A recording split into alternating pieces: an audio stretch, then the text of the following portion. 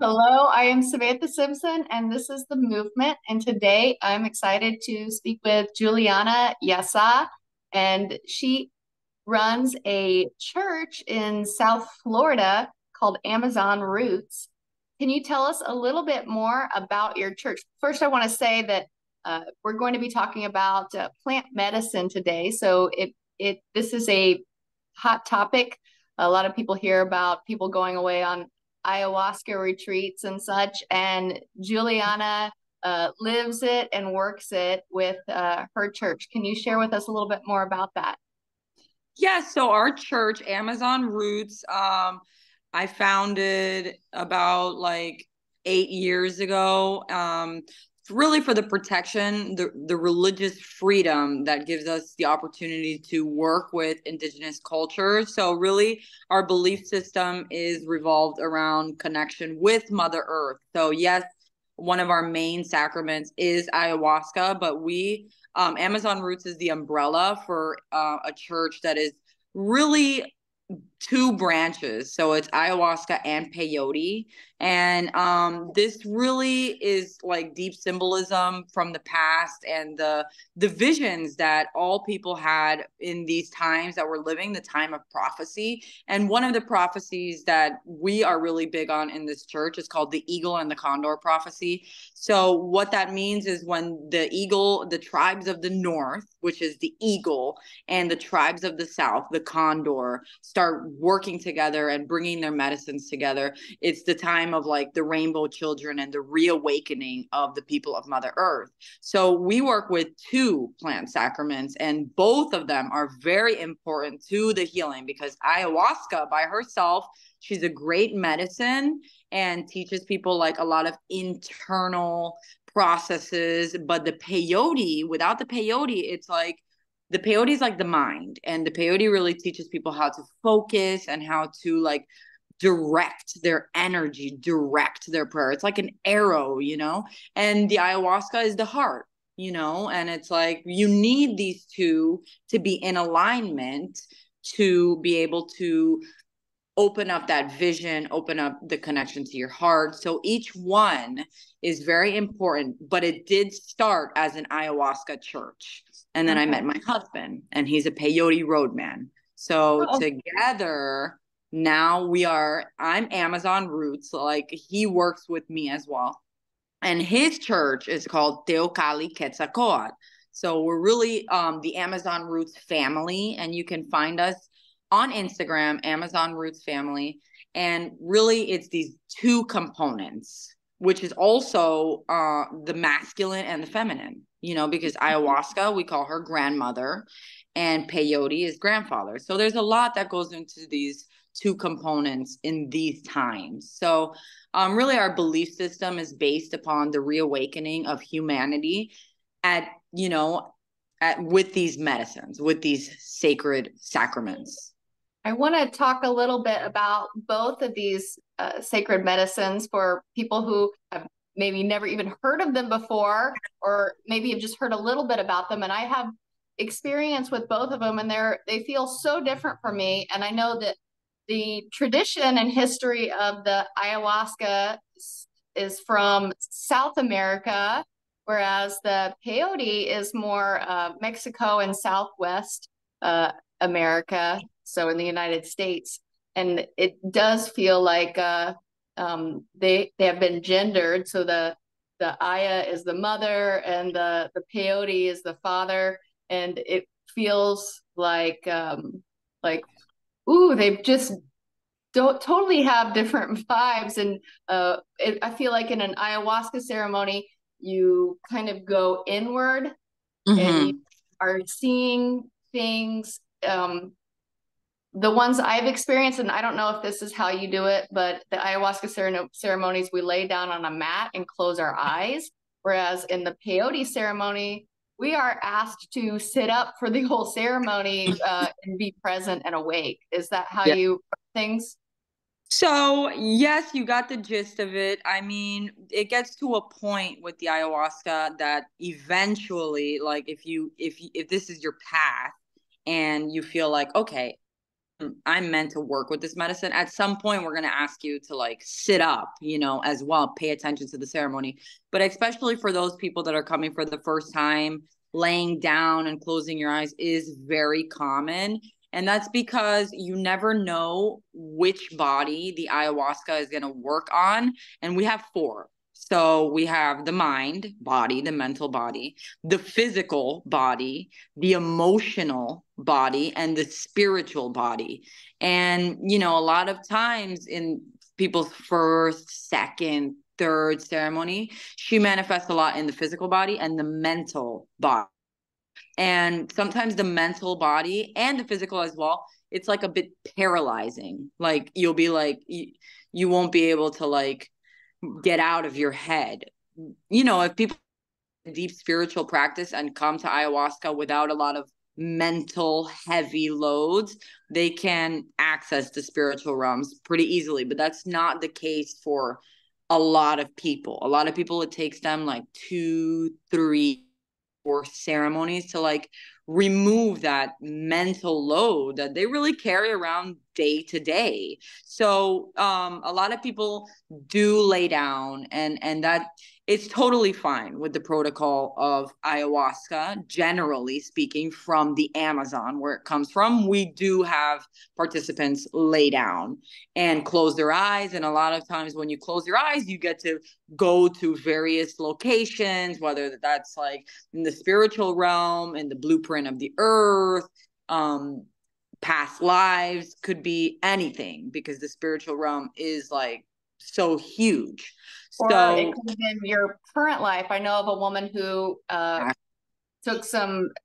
went to several ayahuasca ceremonies and remembered traumatic events from childhood and adolescence that she had blocked, like things you would think that nobody could forget. They were so traumatic, but she remembered under the medicine. Would that be what you would call like a mental? The medicine was affecting her mentally?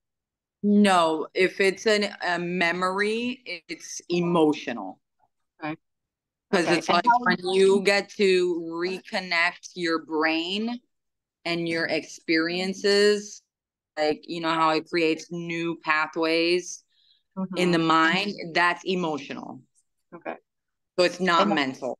and how would But we know if we were having a physical experience on ayahuasca? you could feel headache, you could feel nauseous, you have to use the bathroom. It could manifest like a knee pain, back pain, neck pain. And those are all like your unconscious mind, like giving you signs like, okay, I have a headache. Okay, I have a neck pain. I have back pain, knee pain. And they all represent something.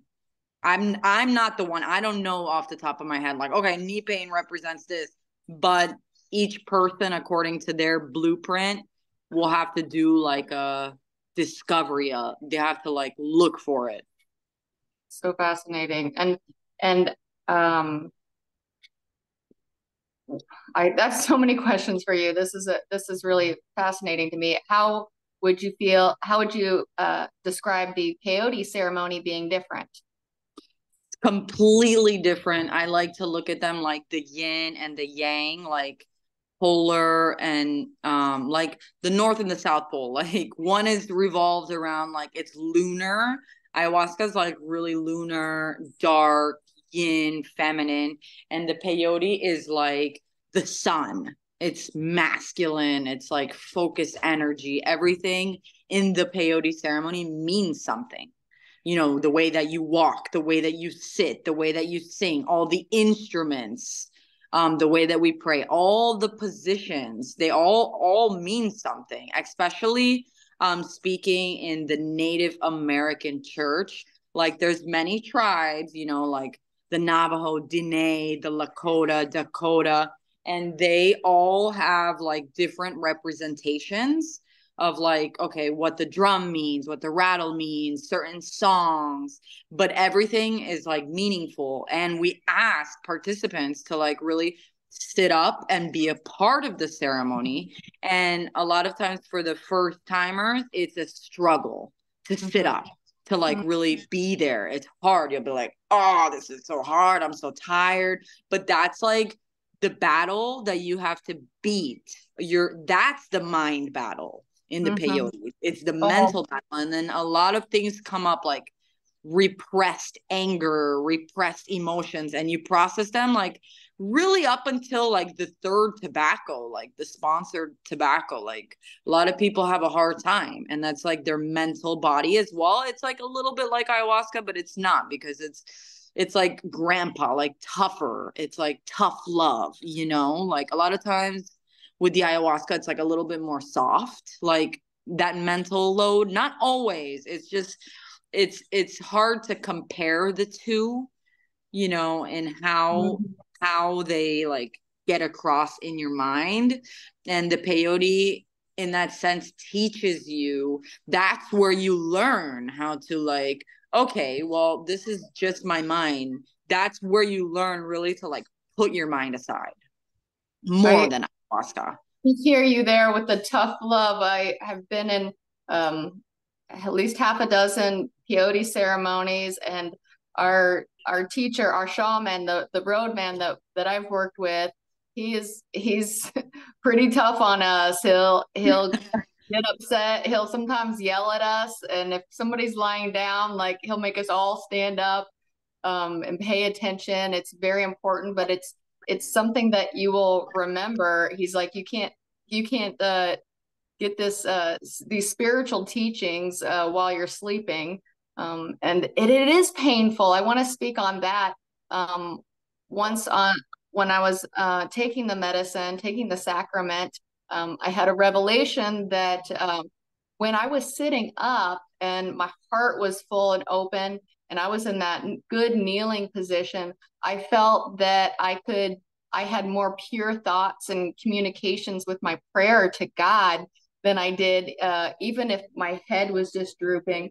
And then if my heart was drooping and like I was holding myself up on my elbows, then those bad thoughts would come and the pain would increase.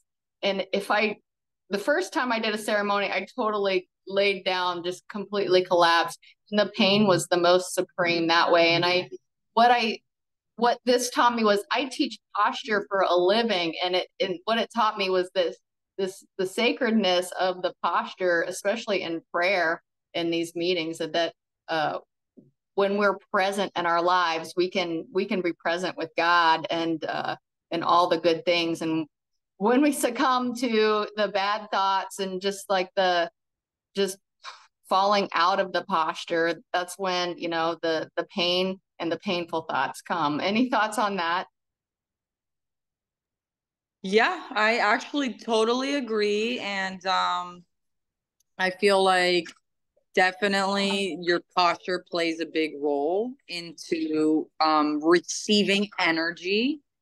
And like you said, when you sit on your knees like the way that you're supposed to sit in a peyote ceremony, you're more open to receive blessings from the ancestors or the guides that show up. You're more open, you're more aware, and as well as like giving reverence to the elements, it makes you like more open to receive the blessings that they have to offer. And it takes work to really understand that. It's like your first or second ceremony, it's a little bit like hard to comprehend what we mean by it. But especially there's four main moments in NAC, Native American Church peyote ceremonies. There's the four main tobaccos, and especially those two that are for the water. A lot of people, they don't in their day-to-day lives think of what having water means. But like a lot of people in the world, more than 1 billion people in the world don't have access to clean water. So when we're sitting in a peyote meeting and we have the ability to pray for that water to reach other people, it's like it's such an honor, and it's hard for people to like relate to that. So we try really hard, being that we are in South Florida, like maybe like party capital of the United States. We try really hard to like work with people on a level that they can understand, because it's not that easy, you know, like my partner sometimes used to like he does have to yell at people, like you said, with your roadman, because we take this very seriously. And before the 1960s, people sacrificed their lives. You know, many people have died saving these traditions. So it's like we want to keep these traditions alive. So it's like we are not serving people, we are serving the medicine. So we try to explain and be very patient with people, especially in those aspects. The water, the sacreds, you know, these things are sacred for a reason. Let's put our energy, let's put our prayers. That's why we sit up, that's why we pay attention as well to receive the blessings. But if people, you know, if they don't want to get it, if they're not able to like put their egos aside, you know, it might not be for them, you know, especially peyote. Ayahuasca is a bit more, we're a bit more lenient in, you know, how people behave in the ceremony, but peyote is like, we're strict, you know, and it's because this is very meaningful to us, as well as all the moments in the ceremony. They're there, and we say pay yo tension, like peyote, pay yo tension. Love that. Yeah.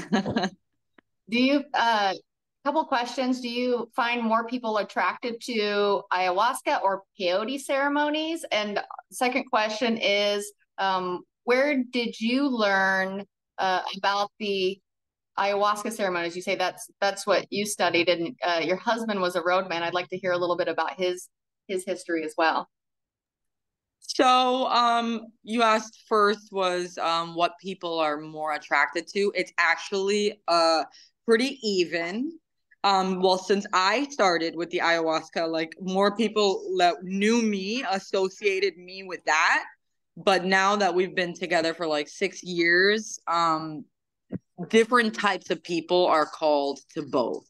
Some people do like both. And when people are able to do both, it's like it gives certain understanding different than people that just like one or the other. Mm-hmm. And so when I graduated high school, I was 18. I'm 30 now. I was 18. I started my psychedelic awakening in high school. I used to love mushrooms, and like, you know, I used to have a lot of fun just with psychedelics. So and I'm Brazilian, so I used to like read about like different plant medicines just as a hobby, like for fun, when I was, you know, 14, 15. And I read about ayahuasca, and being Brazilian, I was like, I really wanted to find it in Brazil, and I wasn't able to find it in Brazil. Like I looked and I was like, nope, I just wasn't ready for it. Then when I finally graduated high school, I heard of some people doing like Colombian ceremonies in Miami. So that was about 12 years ago. And I went to the ceremony. It was a woman. And at that ceremony right away, the medicine basically told me like, your life is dedicated to this from now on. Like I hope you had a lot of fun, but like basically it went through like my past life, which 500 years ago. And I was a native, I was a man, I was an Inca. It was like kind of mind boggling. I didn't understand it fully. I was like, what? I tried to like ask the medicine lady for, you know, for help or guidance, and people just laugh it off because you know, a lot of times a lot of people, you know, do say like, oh, I want to do this, I want to serve the medicine. And since I was one of those people, I try not to, like, if someone comes up to me and says, hey, I'm supposed to do this, I try to take them as seriously as I can and guide them. But it's only the medicine gonna, if the medicine wants somebody to serve the medicine, they will. She took my hand, and basically, like she said, my life was over. I started just working with Colombian yahe for like 2 years. And then What's when I Colombian finally, yahe?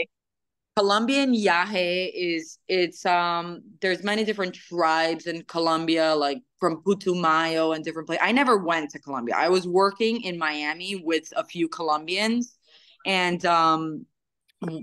but 2 years only. And then when I finally tried Brazilian medicine, which was my ex-partner, he's from a tribe called the Huniquing tribe. He came to Miami. I met him. I ended up being his translator because I'm Brazilian. He spoke Portuguese. And it was like, I was like, wow, I'm never drinking Colombian yahe again. I'm like, this is it. This is the one, you know? So then I was his translator and his assistant for about like 6 years. And then, you know, we really got to learn a lot together because he was coming from another culture. He didn't really know how to work with white people. And I really, you know, was new at the medicine, which was his life. So like both of us, we joined forces and we went around the world. We went around the world. I spent many years with his family. I'm still in touch with them, you know, absolutely still consider them my family, my tribe. And at the end of our 6 years, you know, it was just very hard relationship wise. Like it's like, you know, being interracial, intercontinental, like we couldn't make it work. But basically, they initiated me as a medicine carrier from their family. Oh, It's like the Huniquing tribe is one of the biggest tribes in the world to this day. There's like now 16,000 people in the Huniquing tribe. I was initiated by a specific family in the Huniquing tribe. They're the Saboyas, and they're from a specific place. So it's like I have a specific lineage from the Huniquing tribe since they're so big. And Huniquing is just like Navajo is the government given name. The Huniquing government given name is Kashinawa. okay. And they only made contact with white people in the 1960s. Wow. It's So a it's what new. an honor that you get to they've chosen you to serve their medicine. Do you get the medicine from them? Right now it's a bit complicated. I used to, or like I have to fly in and pick it up, but right now actually everything just is sourced from within the United States. Okay. Okay. Um, and your husband? He's My a husband is a peyote roadman from the Teocalli Quetzalcoatl lineage, which comes from Texas, but it's like Texas Mexican. Can you tell people what a peyote roadman is? It's you know, instead of the word shaman, basically we call people that travel and serve the peyote medicine, we call them roadmen. Or there's also nowadays road women, which is, you know, not as common as roadmen, but it's a new thing now. Maybe Awesome. one day I'll be a road woman when Oh, my kids cool. grow up. Does he travel a lot? At this point, not really because of the children. Like it's hard for me without him. He does. He went to like Kansas and New York recently, but you know, our youngest baby's 6 months, and then we have a 2-year-old and a 4-year-old. So it's like it's just tough for us right now with the children. They all need us. Hmm. So, but he How often do you host ceremonies at where you're at in Florida? Oh, we do them like once, twice a month. We also do like sweat lodges. Like I have a community chat that I'm most active in. I have an email group. I don't always get to send out emails. My community chat is like the one where I am constantly talking to the community. I post videos and voice notes. The email list, that's also like how I communicate things, even though I haven't really been that with the email list. But we do things very often. I looked at your Instagram and I see you have chanupa ceremonies, sweat lodges, rape ceremonies, moon ceremonies, and sound baths. It sounds like heaven to me. You're serving a community.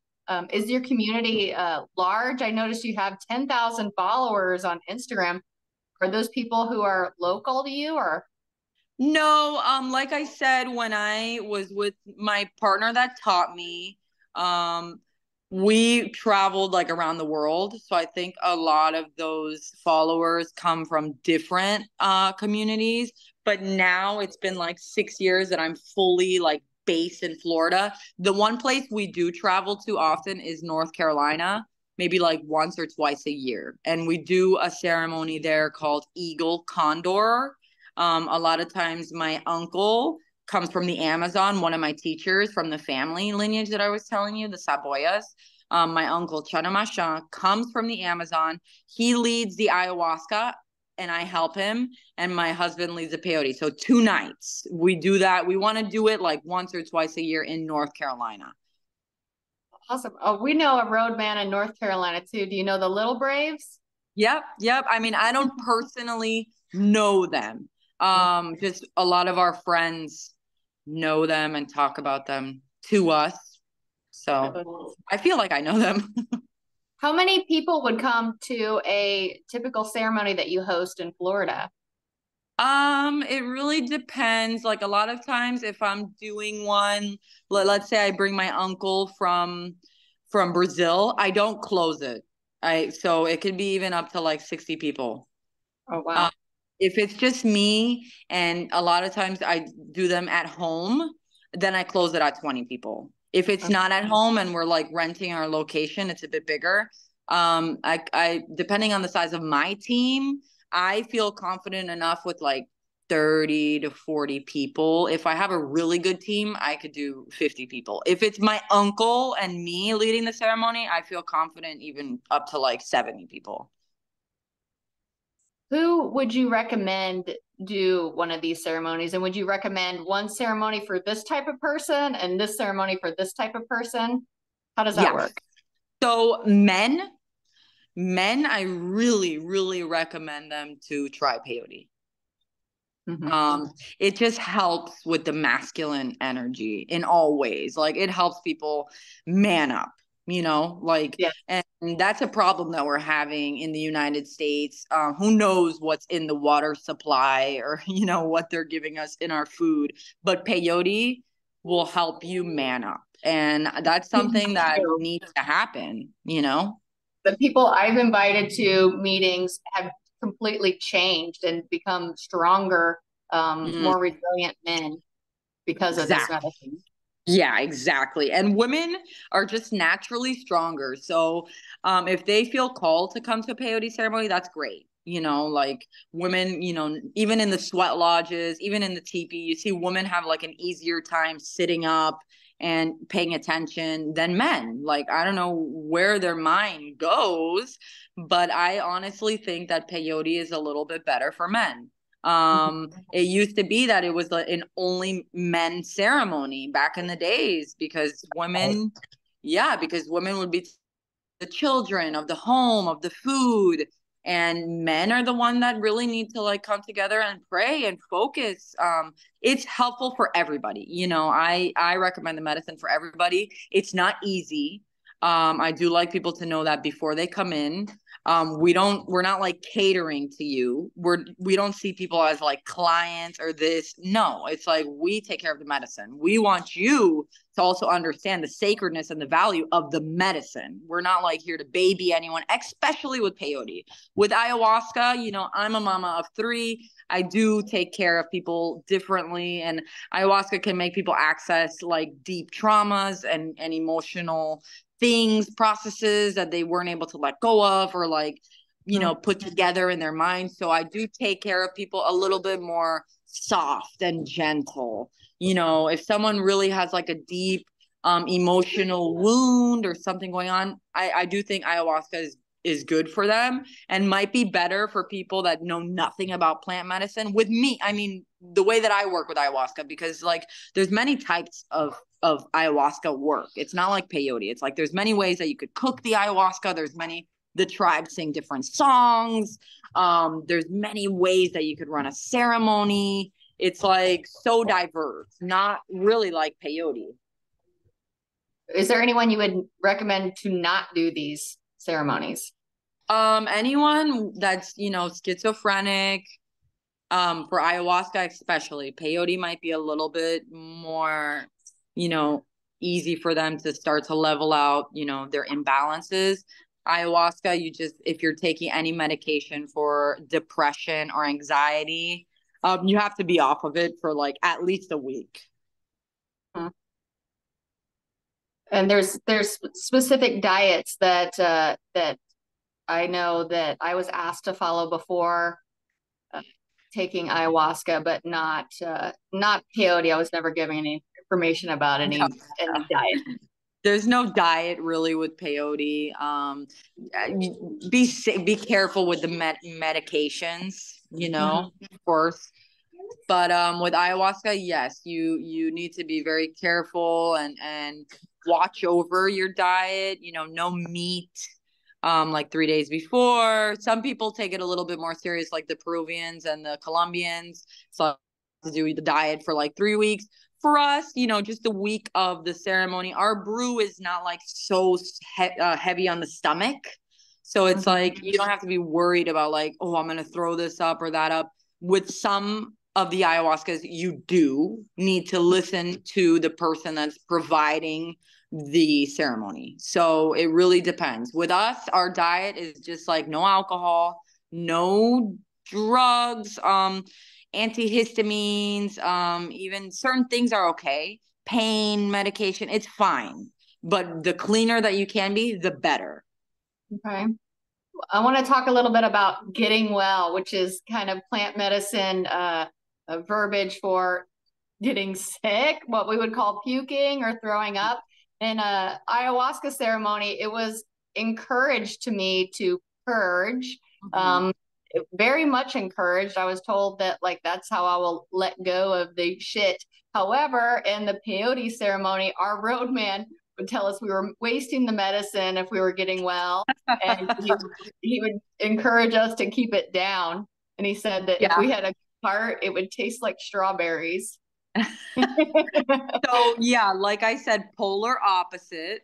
They really are. Of course, you know, you should try to keep the medicine down as much as you can for both. But with ayahuasca, you know, if something comes up, yeah, definitely release it, because it's like you can be releasing, and we call it getting well, just like you said, getting well. It's like you're releasing something that you don't need anymore. You know, something, it could be emotional, it could be mental, it could be physical. You don't know what it is, but it did its service to you. It helped you out, and you know, or brought you down, but it's finally time to like move on. So that's why we say getting well. We don't need this anymore. It's wellness. We're done with it, you know. What kind of problems have you seen these medicines help heal in people? I've seen, you know, so there's something about like this false light wall. Nothing is a heal all. If the medicine tells you something, it's really up to you to do the work. But what I see, common ground is helping people to think more positive in general.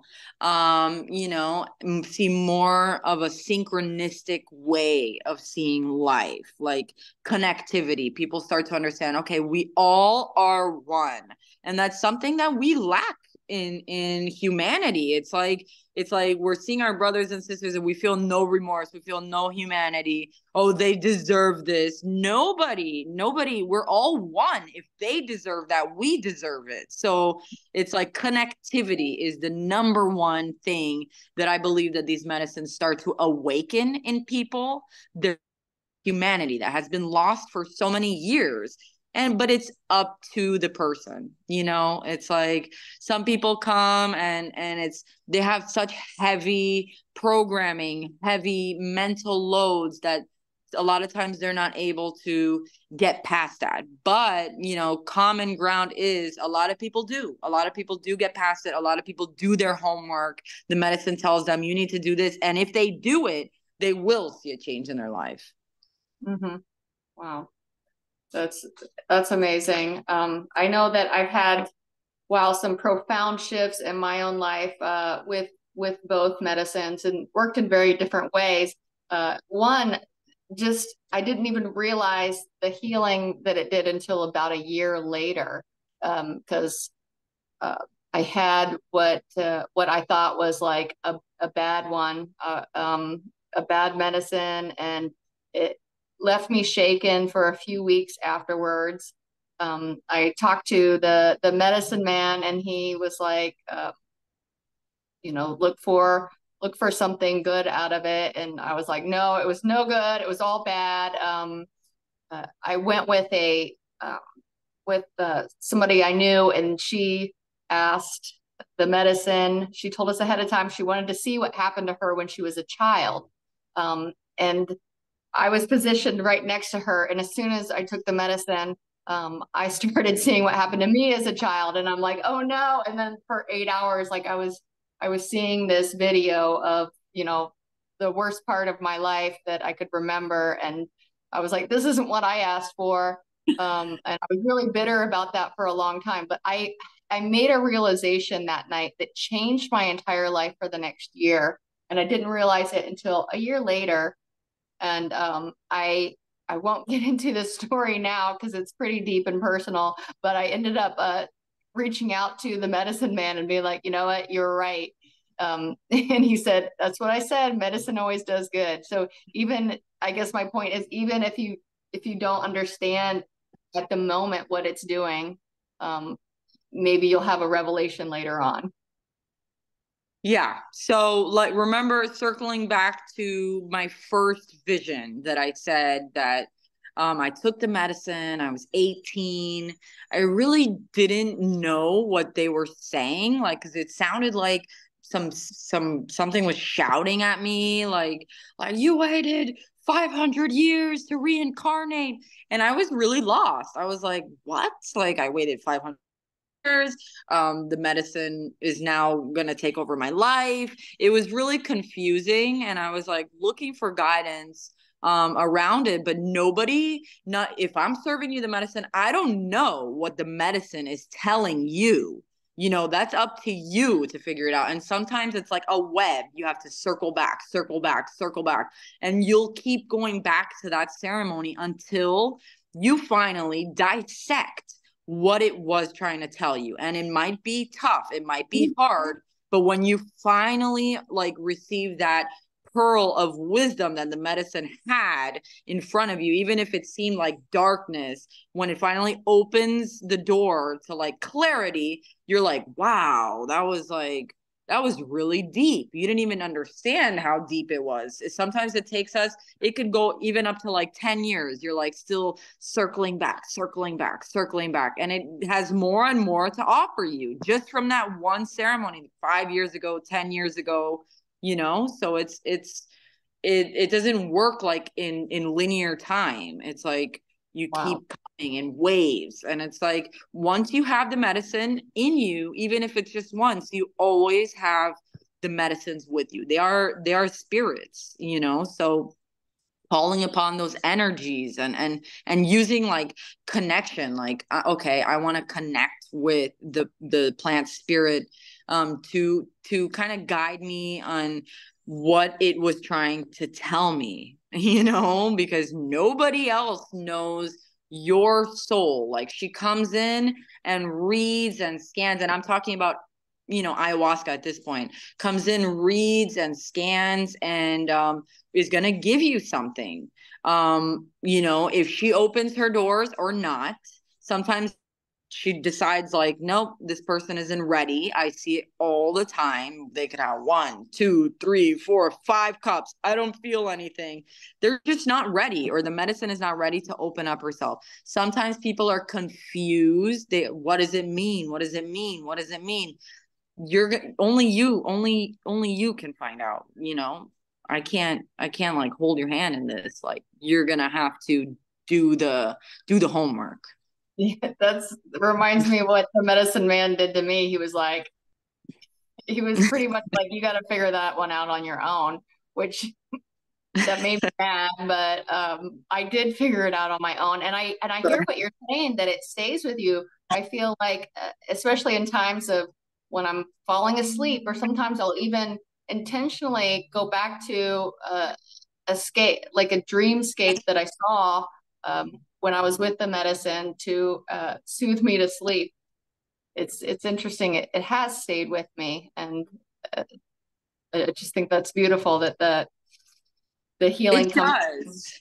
It does stay with you. And this is what people have. They have like a concept. Like, I don't like that, you know, a lot of people, average Americans, consider this a drug. It's Yeah, not a drug. It's a plant spirit that has been used for thousands of years for healing and different ways of healing. It's not, you know, it's not any like, it's not complicated. It's very simple. It's two medicines mixed into one. There's a whole story. Each tribe has a story of where the spirit came from, and it's very simple. You know, this is opening up to humanity now because we need it. We need it so bad. We need to be open to connectivity, to humanity, to really like connect with one another. And this is one of the things that will help people break down the walls of thousands, you know, of years of programming. What have they been programming into us? And a lot of people say, well, if you're having plant medicine, you know, more than this, you're addicted to drugs. It's not necessarily true. Some people can come to a plant medicine ceremony just one time and they get everything they need. Other people are on a path.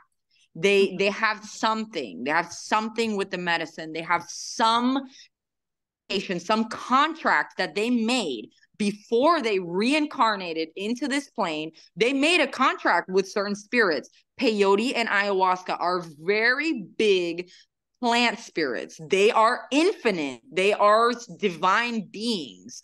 And a lot of people made certain contracts to work with these medicines for the healing of the planet. Some people made contracts to be yogis. Some people made contracts to be witches. Some people made contracts to be monks. We don't know why we did it. You can figure it out. Nobody can figure it out for you. You know, when we incarnate onto Earth, there's some energy, archonic energy that makes us blind to who we were, why we're here. We forget thing about ourselves, our soul family, and you know, but we can remember. We can remember, and with the help of plant spirits, it's not the only way.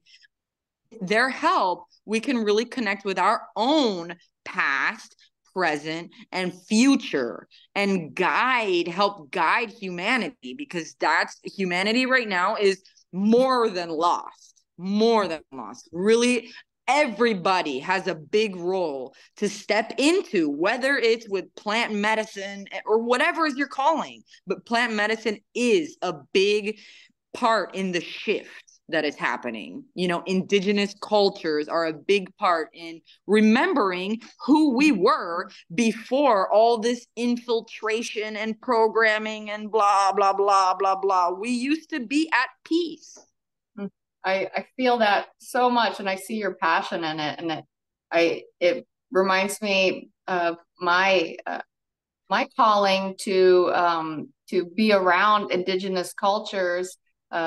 Started in 2020 when I was reconnecting with myself and the earth, and I found plant medicine, and it got me interested in indigenous cultures, and I started going to sweat lodges. And I think one of the things that attracted me was that it's sitting around that fire, or around those stones in a sweat lodge. It reminded me of the days in the past of my ancestry, of my ancestors sitting around a fire and acknowledging the information of the earth, of all the plants, and knowing more about that. And I feel like, and as a white person, and my culture has almost already been erased. So I feel that, you know, hanging out with and people who practice indigenous cultures and ceremonies, I remember more that earth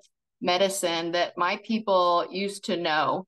And I think that we all could benefit from going back to the earth and participating in these ceremonies as well. Yes, so there's many cultures. It's not only indigenous cultures. Many cultures have been erased. Mm-hmm. Oh, I'm frozen. Oh, There, sorry. we can still hear you. You can? Okay. Well, I'm gonna keep going then. Okay. So many cultures have been erased.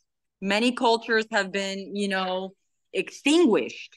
And really, it's our job to reawaken those ancestral memories within ourselves, to share them with the beings all around us. Because just like you said, those stones, the fire, they're all reflections of like the divine, what is above, like the stars and everything. It's like our job to reawaken this. Mm-hmm.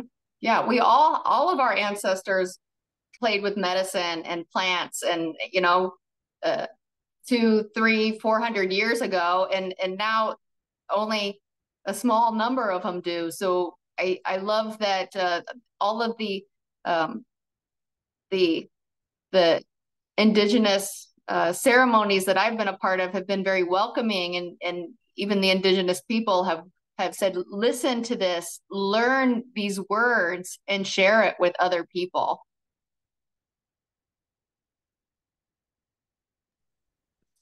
Yeah, so it's very, very important for all people, all cultures to come together, sit around the fire with each other, because then we help each other reawaken our own ancestral memories. Because your ancestral memories are just as important as my ancestral memories. And it's our job to reawaken them now in this time. Um, I wanna talk a little bit about the legality of these ceremonies. I know that it is legal to do a peyote ceremony under the Native American Church if you're a chapter of the Native American Church. But I'm not sure about the ayahuasca medicine. Can you tell us a little bit about that? Yeah, so it's still a bit of a gray area. People have been fighting hard for this Religious Freedom Act as well. You still might get prosecuted, and then it's your job to fight it, and prove that it's your religion. We are incorporated as a church in Florida. Mhm. We do have indigenous roots backing, and people directly from the Amazon that we call our teachers. But it's still a gray area. It's still a gray area. But, if people want to practice this, they need to get a lawyer, which was what I did. And my lawyer helped set the terms to where, if anything were to happen, I have the paperwork that I can fight for my status as a church. And, the term church is it's like a little bit complex to me, because generally it has been related to like Christian, Catholic, and that's a tough one for me. I do believe in Christ consciousness, Christ energy, but a lot of these ancient traditions have been um, extinguished by the Catholic Church. So it does bring up some like form of like ancestral trauma, like we were just talking about, the term church. But out of safety, the term church is the best term that you Yeah. can use, Okay. like Do you Native American church. For the people watching, do you see people of different religious backgrounds coming to your ceremonies? All religions. I have Jewish, Muslim, Christian, Hindu. You don't have to like believe in anything. What we're doing is like we're trying to reawaken our own spiritual and ancestral memory. We're not, it's not like we're not praying to idols. We're not doing anything that is against any of these religions. So they're all welcome. And do people travel? I'm sure they do travel to go to your ceremonies. Yeah. And if somebody watching is interested, how would they get a hold of you or learn more? You can contact me through Instagram. We're still working on a website. So Instagram, mystical_juju, or our church page, which is Amazon Roots Family. We are a family. So we always have our children. Some people like it, some people don't. But right now we have 3 small children. They're always with us. So they're always around. Like, if you don't like kids, probably we're not the medicine family for you. There's other families, but really we consider this a community because all elders are welcome. So if a family wants to come with their children, we'll receive you. So it's like that. Each medicine family you can find or connect with, you're going to connect with the one that's right for you. If people want to connect with me, they could find me for now on Instagram. We will have a website soon, maybe like within the next 4 or 5 months. We're still putting it together. But yeah, people fly down all the time. We help with if people want to like rent an Airbnb nearby. Some people, they want to tent out in our backyard. I Okay, work with each individual. that's really cool. Well, thank you for talking with me. Thank you for sharing about your medicine and sharing about the healing from the medicine. I really appreciate that. Any final thoughts? Well, just thank you for having us really, because I'm with her as well. And if anything else comes up, just reach out to me. I really liked it, had fun, like talking Yeah. about this. Mm-hmm. Too. Thank you.